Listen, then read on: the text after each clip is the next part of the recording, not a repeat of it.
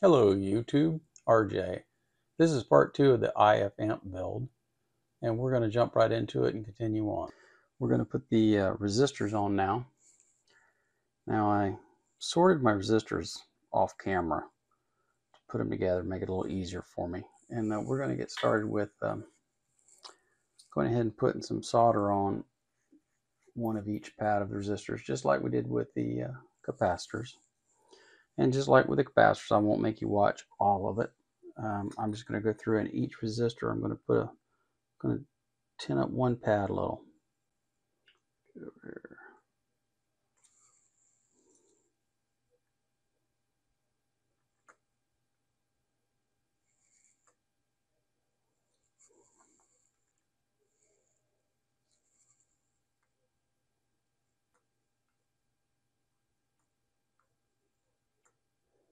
Okay, so we're ready to do this.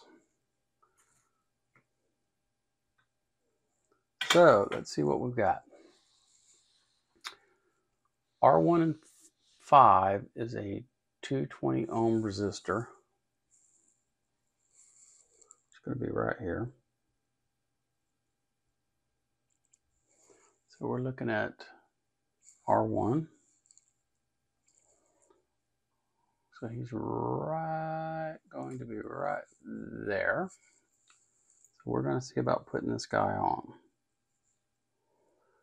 So same as before. Basically what we do is get in here, keep him hot, slide it in, take him down, let it sit up.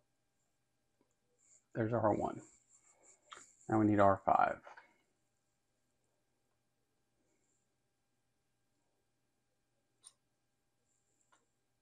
There's R5 right there. So he's going to be the next one of these.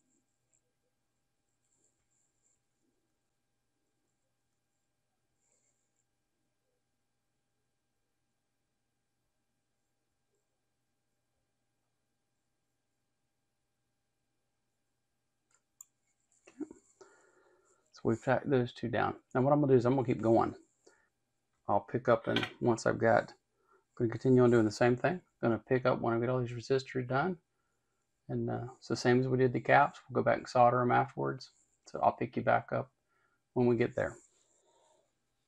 Okay, we're back. We've got the resistors all on for you. Pretty messy, a lot of flux everywhere, but we're going to clean that up when we're all done. But now we're ready to put some transistors on. And we're going to start with Q1 right here in the middle of the microscope screen. We're going to put him on. What I'm going to do is I'm going to put Q1 on, and then I'm going to cut and go ahead and finish them, because it'll just be a repeat over and over again of what I'm doing here. So just like with the diodes, we're going to put some flux on here. Okay. And then we're going to find us a transistor.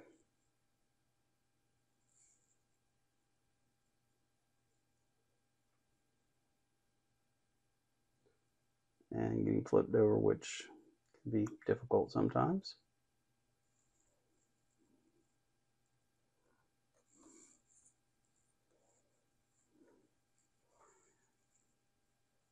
We're going to get him in place. Now, it tells you this is a 2N2904, and it's labeled 1 AM, which is what I thought. So we will get him in place. We will kind of line him up and get him where we'd like him, pushed down and over in position good, like this. Now, if I do a good job, I'm going to clean my soldering iron off. And I'm going to start with the single pin. What I'm going to do is I'm going to put some solder on my iron and rely on the flux that I put down to do the job. And if it doesn't come off pretty quickly, add a little more solder to it. You don't want to. What you want is to get it on there. It should take some solder like that. Now we're going to just turn around and do the exact same thing. In fact, I'll start with plenty of solder off on that one. So what I'll do is I won't put any more solder. I'll see how it does just as we are. Look at that. He's on. It's that easy. Don't worry about the flux. We're going to clean the whole board when we're done. So I'm just going to repeat that. I'm going to put all the transistors on. And I'll come back once the transistors are all on the board. Okay, we've got the transistors mounted at this point. And as you can see, it's a mess. There's flux everywhere, but that's okay. We're going to clean that up, as I've said before.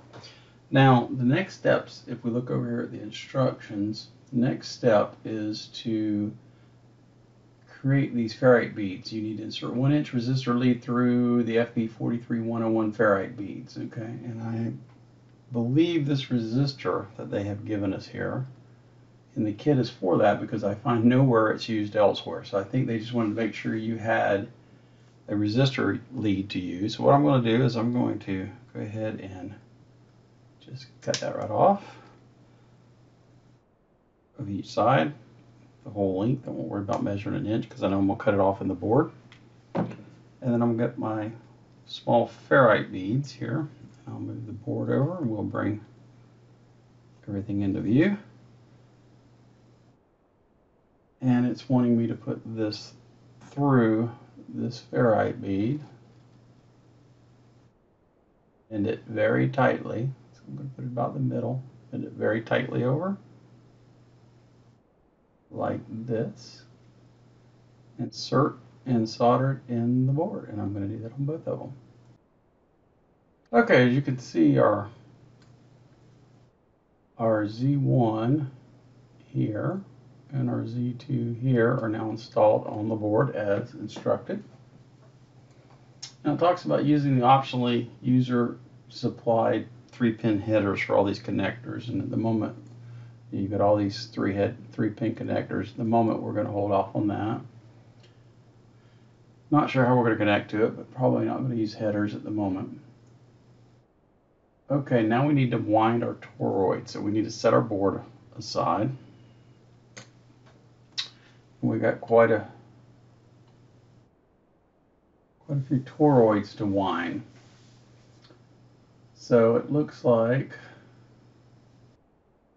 we need to cut 12 inches of red 27 wire. So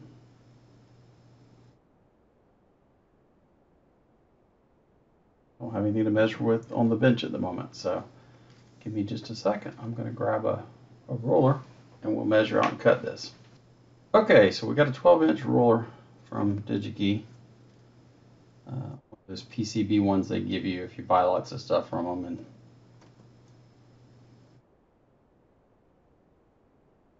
it'll work just fine. So we've measured 12 inches and we're going to cut that. And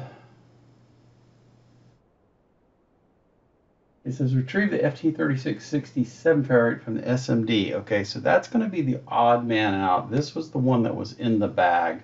The others were separate.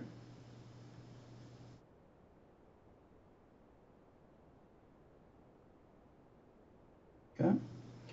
And let's see, it's wanting me to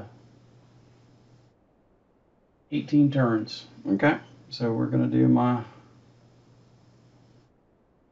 normal toroid winding, but I'm not going to set up all my, for this particular one, I'm not going to set up the vise and all that. This wire's so fine, I don't need it to get this done, but it's going to be a little hard to show this, but I'm going to leave me enough pigtail hanging out there. And I tend to go ahead and bend that. Even though I'm going to straighten it back out, that tends to hold, see how I bend it down? That tends to hold it for that first winding. So let's get to it. So that's one.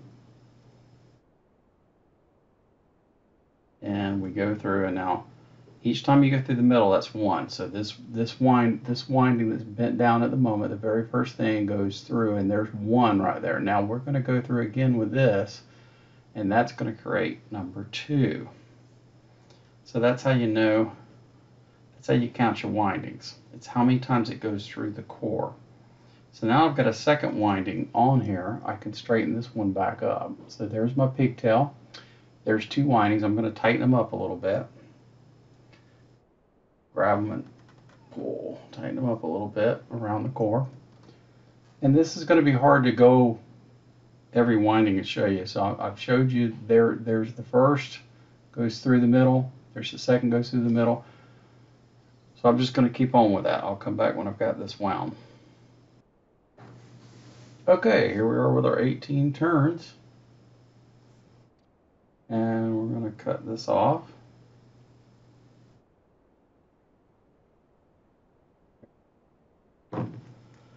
And we need to get the enamel off there.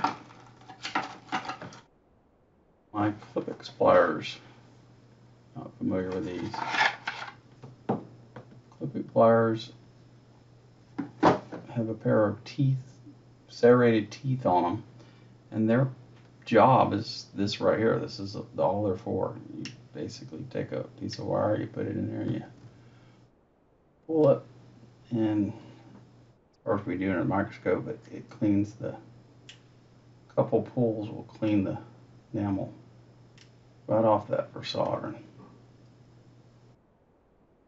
This finer wire takes a couple more pulls to get it good, because you don't want to squeeze very hard. You don't want to cut the wire, but the larger enamel wires are real easy to do.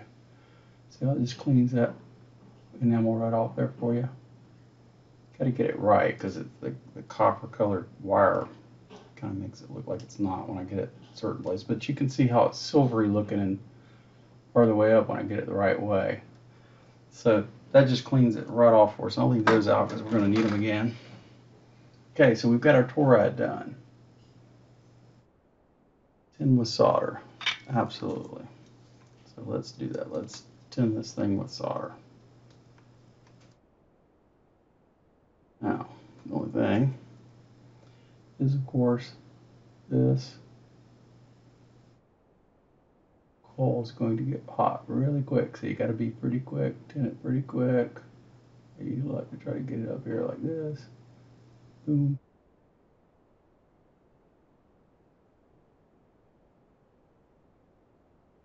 Hard to do under the microscope, I can tell you.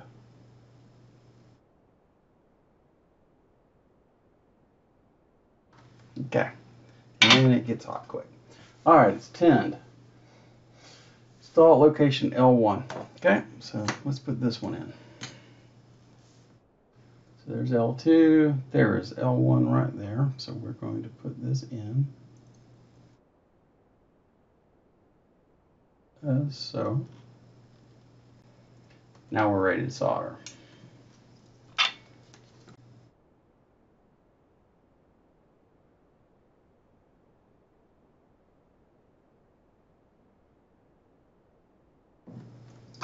Okay. And with that done, clip her off. Nice and tight. And that toroid's on.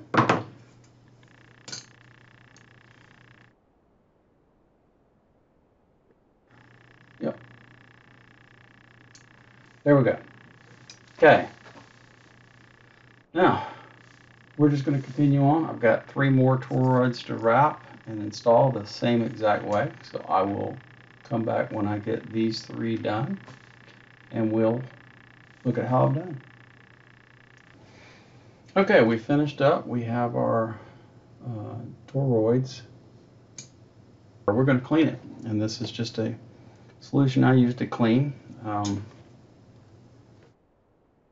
Use gloves. I'm working with these solvents. There's a little bit of mech in this and alcohol, 99.9% alcohol.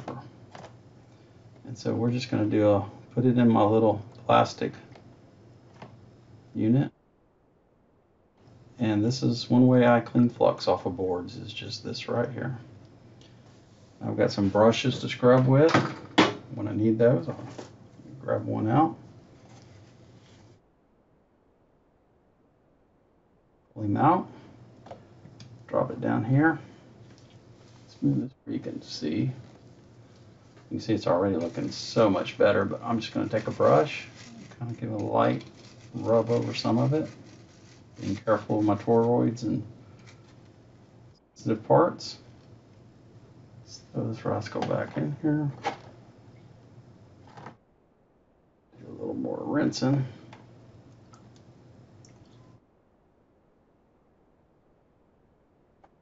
Careful of the solvents. And you can see that flux appears to be coming off.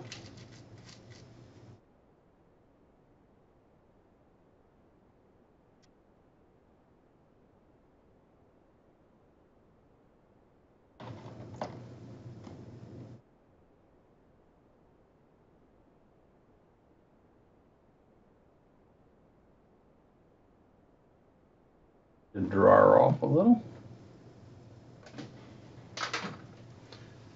And a lot of ways to do that. One thing I do is sometimes take my hot air gun.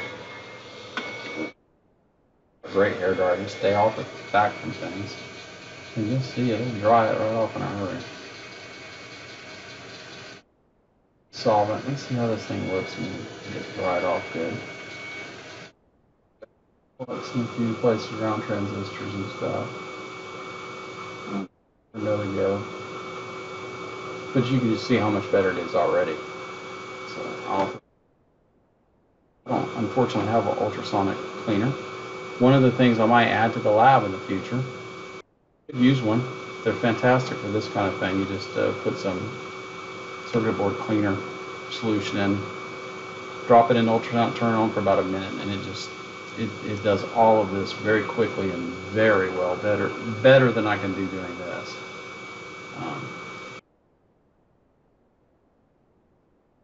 She looks like, let's get her dried off. Flux problems around these transistors where I use a lot of that flux. Yeah, this is looking good now. I'm liking what I see. I bet. This is what I'm looking for. Get that flux off of there. See, that looks good. These transistors right there. So look how much better it looks.